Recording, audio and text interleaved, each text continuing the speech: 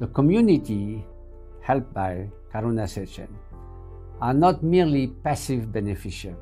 We really wish them to make them full actors of their own destiny, so that they are involved deeply in the conception, in the implementation, in the follow-up and the evaluation of the projects, and even of the handling of the finances of the projects under our supervision.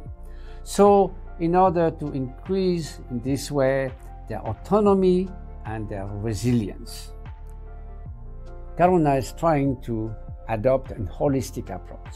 It means to take in consideration all the varied causes of extreme poverty and to develop programs which are adapted, multidisciplinary, and complementary, so that to contribute to eliminate extreme poverty.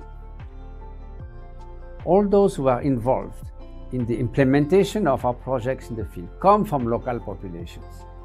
That means that they are fully aware and sensitive to their culture, their aspiration, their mental dispositions, and that allows them to benefit them in the most relevant and respectful ways.